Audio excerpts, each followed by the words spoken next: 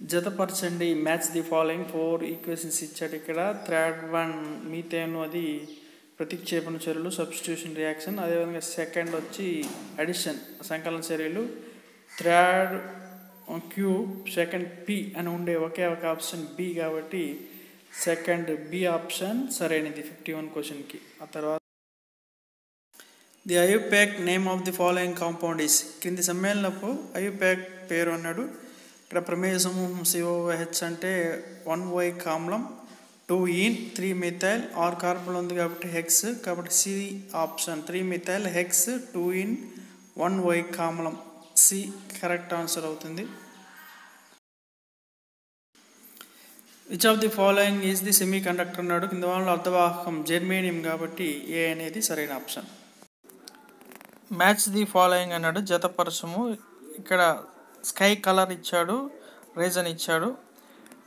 Sky colour బ్లూగా ఉన్నప్పుడు మనకి తెలుసు N2O2 మాలిక్యులస్ రీజన్ అనేసి.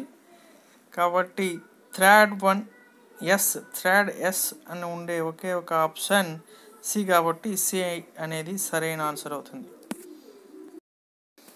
ఇక్కడ మనకి 2 స్టేట్మెంట్స్ ఇచ్చాడు, 2 ప్రవచనాలు. Nitrogen atom is more stable then oxygen atom. Second statement nitrogen atom has 3 unpaired electrons అన్నాడు. ఈ రెండు కూడా సత్యం. ఎందుకంటే నైట్రోజన్లో 3 ఒంటరి ఎలక్ట్రాన్లు ఉంటాయి. అవి సగం నిండిన ఆర్బిటాలు ఉంటే వాటికి స్థిరత్వం ఎక్కువ ఉంటుంది కాబట్టి సి అనేది సరైన option. Next question. Statement 1 convex lens is used in making microscope. Statement 2 microscope forms magnified image అన్నాడు. కుంభాకార కటకం సూక్ష్మదర్శనంలో ఉపయోగిస్తారు మరియు కుంభాకార కటకం సూక్ష్మదర్శన ఆవర్తన చెందిన ప్రతిబింబాన్ని ఏర్పరుస్తుంది. రెండు సత్యం కాబట్టి సి అనేది సరైన option. Which of the following statements is true అన్నాడు. ఇక్కడ calorie by gram degree centigrade 4.186 into 10 cubed joule by kg Kelvin అనేది సరైన ఆప్షన్. -10 డిగ్రీ సెంటిగ్రేడ్ వద్ద ఉన్న 8 grams ఐసు 60 డిగ్రీ సెంటిగ్రేడ్ వద్ద వాటర్గా మారడానికి ఎంత amount of heat energy required అవుతుందని అడిగాడు. ఇక్కడ 3 స్టేజెస్ ఉంది ఈ ప్రాబ్లంలో. -10 డిగ్రీ సెంటిగ్రేడ్ వద్ద ఉన్న ఐసు 0 డిగ్రీ సెంటిగ్రేడ్కి పెరగాలి. Q = MS ΔT సూత్రం ప్రకారం M 8 grams S 0.5 ఐస్ కాబట్టి ఐస్కి విశిష్టోష్ణం 0.5 -10 నుంచి 0కి పెరిగింది. ఆ ప్రకారం చేస్తే 40 క్యాలరీస్ వస్తుంది. ఆ తర్వాత సెకండ్ స్టేజ్లో 0 డిగ్రీ సెంటిగ్రేడ్ వద్ద ఉన్న ఐస్ 0 డిగ్రీ సెంటిగ్రేడ్ వద్ద వాటర్గా మారాలి. ఇక్కడ 640 క్యాలరీస్. ఆ తర్వాత 0 డిగ్రీ సెంటిగ్రేడ్ వద్ద ఉన్న వాటరు 60 డిగ్రీ సెంటిగ్రేడ్కి పెరగాలి. ఈ విధంగా మనం చేసి ఈ మూడింటిని యాడ్ చేస్తే మనకి 1160 క్యాలరీస్. బి అనేది సరైన ఆన్సర్ అవుతుంది. కింది వానలో లవణము కానిది which one is not a salt among the following అన్నాడు. NaOH అనేది క్షారము కాబట్టి డి ఆప్షన్ సరైనది. మ్యాచ్ ది ఫాలోయింగ్ అన్నాడు. ఇక్కడ కొన్ని యాసిడ్స్ ఇచ్చాడు, కొన్ని పదార్థాలు ఇచ్చాడు. ఇక్కడ మనకి ఎసిటిక్ ఆమ్లం second are vinegar second to are అని ఉండే ఒకే ఒక ఆప్షన్ డి. ఆటోమేటిక్గా మిగిలిన అన్నీ కూడా సరైపోతుంది కాబట్టి డి అనేది సరైన answer.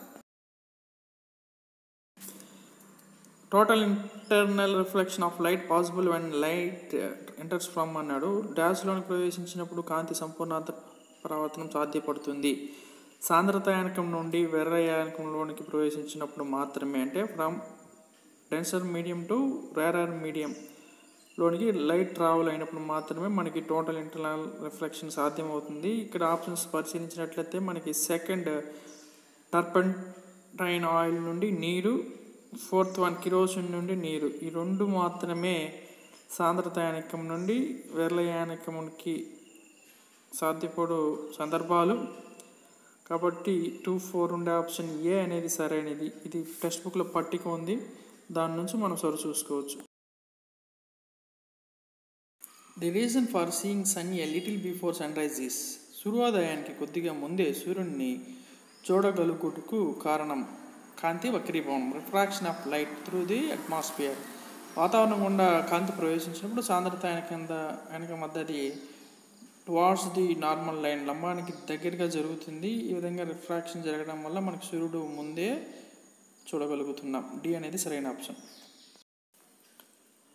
The focal length of a convex lens is 10 centimeters. An object is placed at a distance of 20 centimeters from the lens. The image formed at 20 centimeters. C అనేది సరైన సమాధానం. ఒక కుంభాకార కటకం అభ్యంతరం 10 సెంటీమీటర్లు. ఒక వస్తువును కటకం ముందర 20 సెంటీమీటర్ల దూరంలో ఉంచబడింది. అయిన ప్రతిబింబం డాష్ వద్ద ఏర్పడుతుందన్నాడు. ఇక్కడ 2f2 అంటే 20 సెంటీమీటర్స్ వద్ద ఏర్పడుతుంది.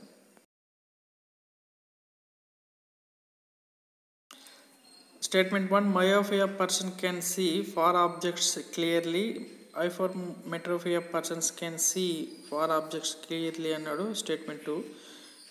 ఇక్కడ రెండు కూడా దూరంగా ఉన్న వస్తువులనే స్పష్టంగా చూడగలరు అన్నాడు. కానీ ఒకటి తప్పు ఇక్కడ. అది అసలు దృష్టి గల వ్యక్తులు దగ్గరికి ఉన్న వస్తువులు మాత్రమే చూడగలరు కాబట్టి ఫస్ట్ రాంగ్, సెకండ్ రైట్ అనేది B option correct.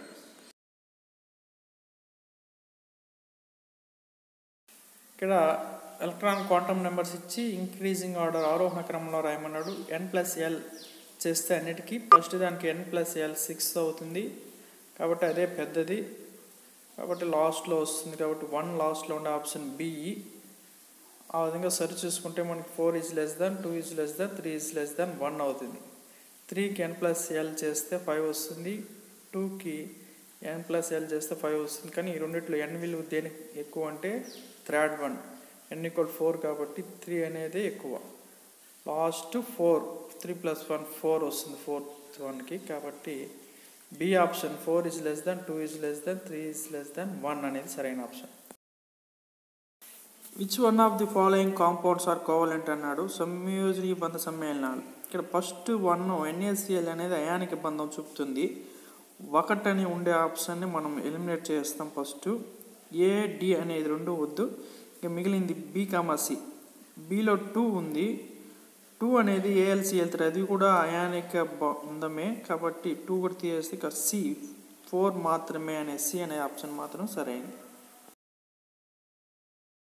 Match the following జతపరచండి. ఇక్కడ మనకి BeCl2 రేఖీయం 180 degrees అని మనకి తెలుసు. ఫోర్త్ పి ఉండే ఆప్షన్ 2 ఉంది. దాంట్లో డి చూసుకుంటే నీరు H2Oకి 104 degrees 31 minutes కాబట్టి 3Q ఉండే ఆప్షన్ డి అనేది సరైన ఆప్షన్ అవుతుంది. ఇక్కడ మనకి ఎలక్ట్రాన్ కాన్ఫిగరేషన్ ఇచ్చి ఏ గ్రూప్లో ఉంటుందన్నాడు. మొత్తం 35 అది. NP5 క్లోరిన్, ఫ్లోరిన్, బ్రోమిన్ అది NP5 వస్తుంది కాబట్టి 17 గ్రూప్ అంటే జడవాయువులకి ముందు వస్తుంది. 17th గ్రూప్ బి అనేది సరైన ఆన్సర్ అవుతుంది. మ్యాచ్ ది ఫాలోయింగ్ అన్నాడు. ఇక్కడ ఎలక్ట్రాన్ కాన్ఫిగరేషన్ పరిశీలించినట్లయితే second one 1s2, 2s2, 2p6. Neon అది ఉత్కృష్ట వాయువు, నోబుల్ గ్యాస్ కాబట్టి 2R ఉండే ఆప్షన్స్ పరిశీలిస్తాం. డి ఉంది, డి అండ్ ఏ. ఆ తర్వాత fourth one 1s2, 2s2, 2p5 అది హాలోజన్స్. ఫోర్త్ పి ఉండేది డి అనేది సరైన ఆప్షన్ అవుతుంది. నెక్స్ట్ ఇక్కడ ఒక ప్రాబ్లం ఇచ్చాడు. ఏ విలువ మధ్య నిరోధం 2 ohms ఫలిత నిరోధం రిజల్ట్ రెసిస్టెన్స్ ఇచ్చేసాడు. అయితే R విలువ అడిగాడు. ఇక్కడ పైన ఉండే ఆ 2 నిరోధాలు శ్రేణిలో ఉంది కాబట్టి 2 + 1 3 ohms. కింద ఉండే ఆ నిరోధాలు 4 + R అవుతుంది. ఇవి రెండు కలిపి ప్యారలల్గా ఉంది కాబట్టి ప్యారలల్గా సూత్రం 1/R = 1/R1 + 1/R2 ఆ సూత్రం ప్రకారం చేస్తే మనకి 2 ohms వస్తుంది. సి అనేది సరైన ఆన్సర్. విద్యుత్ ఫిలమెంట్ టంగ్స్టన్తో తయారు చేస్తారు. రీజన్ టంగ్స్టన్ యొక్క విశిష్ట నిరోధం మరియు ద్రవ్యపూర్ణ స్థానం ఎక్కువ అన్నాడు. ఇవి రెండు కూడా కరెక్ట్ మరియు అది ఏకి రీజన్ అవుతుంది, సరైన వివరణ అవుతుంది కాబట్టి సి అనేది కరెక్ట్ ఆప్షన్ అవుతుంది 71th క్వశ్చన్కి. తర్వాత ఒక అయస్కాంత ఉత్తద్రోవును ఒక లోహపు రింగు దగ్గరకు కింది పటంలో చూపిన విధంగా తీసుకురాబడినది. అయినా ఆ లోహపు రింగు నందలి ప్రేరిత విద్యుత్ దిశ యాంటీ క్లాక్ వైజ్ అపసవ్య దిశ మనం టెక్స్ట్ బుక్లో కూడా ఉంది. సి అనేది సరైన option. Commutator used in కమ్యూటేటర్ను డాష్లో ఉపయోగిస్తారన్నాడు. DC motor అనేది సరైన ఆన్సర్ అవుతుంది. Which one of the following is not a purification process లోహశుద్ధి పద్ధతి కానిది ఏదన్నాడు. ప్లవన ప్రక్రియ ఫ్రోత్ ఆఫ్ ఫ్లోటేషన్ అంటే ప్లవన ప్రక్రియ అనేది సాంద్రీకరణ పద్ధతి కాబట్టి బి అనేది సరైన ఆప్షన్. నెక్స్ట్ క్రియాశీలత ఆధారంగా మెటల్స్ యొక్క అవరోహణ క్రమం అడిగాడు ఇక్కడ, డిసెండింగ్ ఆర్డర్. ఇది టెక్స్ట్ బుక్లో ఉంది మనకి. సి అనేది correct answer. Potassium is less than, aluminium is less than, zinc is less than, copper is less than, ఆరం బంగారంకి తక్కువ సరియాసలతో ఉంటుంది. Thank you very much. Please subscribe the channel and like, share this video.